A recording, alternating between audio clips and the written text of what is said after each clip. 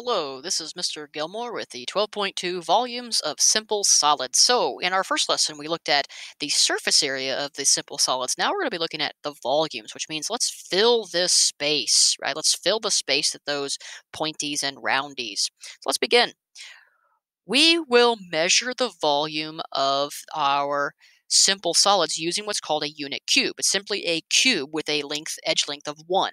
1 what? Well, you define what unit you want to pick. Inch, meter, mile, parsec, you name it. You can then define how much you want the cube or how large you want the cube to be in filling that space. But the unit cube is the typical unit used to define the volume of a solid. Now, the unit cube, we're not going to be worried about units. So if you see a unit on example, just pay no attention to that unit on the example.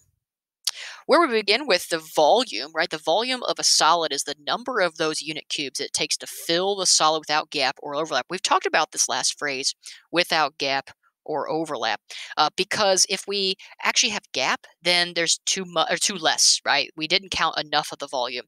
But if there's overlap, it's too much. We've counted too much of those unit cubes. So now what we're going to be investigating in this last lesson is the volume of our simple solids. And we'll be looking at what are those formulas that help us find the volume of these simple solids. So let's first begin with the volume of a cube. The volume of a cube is very simple. You find out what the edge length of your cube is. So let's say the edge length of the cube is S, and you cube it. It's simply just S times S times S. I don't have an example of this here, but a very simple example would be, let's say the side length is 2. Okay, so if we have a side length of 2, we can use our volume formula here. It's just then 2 cubed, or in other words, 8. So there's the volume of our cube. If it had a side length of 2, right, the volume would be 8. And again, we're not concerned about the units of the volume. But if we were to give this a unit, we could say it's 8 cubic units. 8 cubic units is what we would say. As we upgrade from a simple cube to a right prism, we can actually find the volume of right prisms very simply. All we have to do is find the area of the base, okay, which is like this shaded region down here, this face of the bottom here, and we multiply it by the height, and that's going to give us our third dimension, which is going to then calculate the volume. So the volume of a right prism is simply the base times the height. We'll actually see an example here of a little bit of finding the volume of a one of our simple solids, a prism, by using this formula. There's also an alternate version of this. It's specifically for the rectangular prism. This is one you may see before, where if you're given the dimensions of a box, you can find out what that volume of the box is by simply multiplying those dimensions together, the length, the width, and the height of the prism, and or of the rectangular right rectangular prism. So we just do length times width times height, and bam, that's going to give us the volume of a rectangular prism. So it's an alternate version because the length and the width, if you multiply those together, if we multiply those together, that is the area of the base, which means if you just do base times height, that again gives you the volume. Let's do an example. So this actually is a right rectangular prism, which means we can find the volume very simply by multiplying the length times the width times the height. It's very simple here. We've got our length, we've got our width, and we got our height of this. So we got our, let me grab the actual height of that. We've got the actual height of that's 5, and we multiply that all through, and we get a volume of 60. So there's the volume of a right rectangular prism. Just again, length times width times height, and we've got ourselves the volume. Now, let's move on to a cylinder. A cylinder is almost identical to the same formula of the volume of a rectangular or of a right prism. Now, if the cylinder, right, has a base of which is really a circle, then the base area is always the same, pi r squared. So simply take the base and say, oh, the base is really just pi r squared. And what that does is it turns our volume formula into this. It's really just pi r squared times h, which really means all you need is the radius of the cylinder and the height of the cylinder, and you can find its volume. Let's do an example. So what is the volume of a cylinder with radius 8 and height 10? Well, that volume formula, again, is just pi r squared times h. Well, our radius is 8, our height is 10. Let's plug in what we know. So the radius, 8 squared, the height, 10. We then can simplify this, and we get a total of 640 pi. And I'm going to leave pi in my answer to leave it exact. So there we have it, the volume of our cylinder. And so make sure you have that formula written down. It's going to help you calculate the volume of your cylinders. Now, we talked about the difference between right prisms and oblique prisms, right? The right prisms are where the bases are lined up exactly with each other, top over, or the top over the right over the bottom. But the obliques is where it's at a slant. Now, there's actually, we can find the volume of obliques the exact same way we can find the volume of our right prisms. They have the exact same formulas. If you go back in the last two slides and look, those are the exact same formulas that we saw, which then means that the volumes of obliques can also be calculated. Now, in order to do this, we tip our hat to Cavalieri's principle. If you're not familiar with Cavalieri's principle, don't worry about it. But if you're curious, you can Google it and you can find out what it actually states. So we can actually calculate the volume of this oblique hexagonal prism here because the volume is the same as if it was a right hexagonal prism. The volume is just simply the area of the base times the height. Well, in this example, I give you both of those. The base area is 28, the height is 12, so we just simply just plug that in. So the volume is 28 times 12, and we simplify that, we get a volume of 336. So you can find if they are slanted or if they are right. Volumes are very nice, especially with obliques or rights. Surface area is the tricky one. We stick with right prisms with surface area. Now, the volume of a pyramid. Now, the volume of a pyramid works almost identical to the volume of a prism, but, right, we're not actually filling the entire space a prism would. So the pyramid is actually, there's a neat kind of formula behind it, but it's really just 1/3 the area of the base times the height. So we find the area of the base, B, multiplied by the height of the pyramid, divide by 3, and we've got ourselves the volume of it. Now remember, in a pyramid, there are two different heights. There's the altitude height and there's the slant height. This is the altitude height, H, okay? But that relationship still holds. We saw in pyramids earlier, where if you have the height and you connect it to the slant height, it actually forms a right triangle, which means this relationship still holds. So make sure you remember that relationship just in case you need to convert the slant height into the height, because in volume, you need the height, whereas in the surface area, we needed the slant height. So today, this is what we need. We need to know the height of our pyramid, not the slant height. Let's take a look at an example.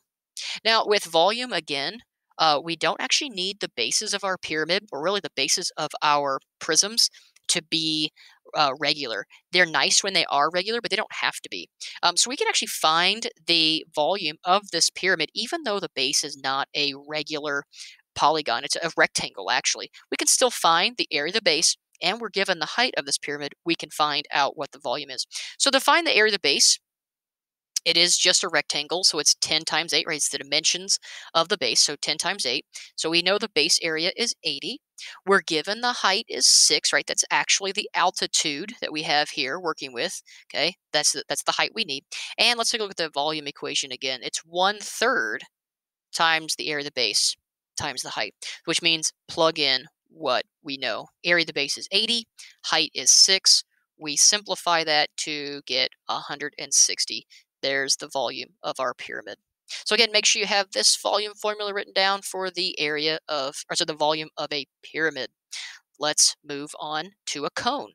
A cone's volume is very similar to that then of the pyramid's volume. We see that 1/3 again, but it's the 1/3 of a cylinder's volume. Pi r squared h calculates a cylinder, but if we divide that by 3, it gives us the volume of the cone.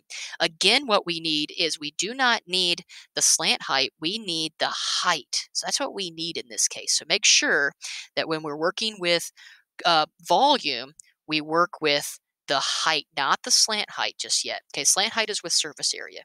Let's take a look at an example to find the area of just the volume of a cone.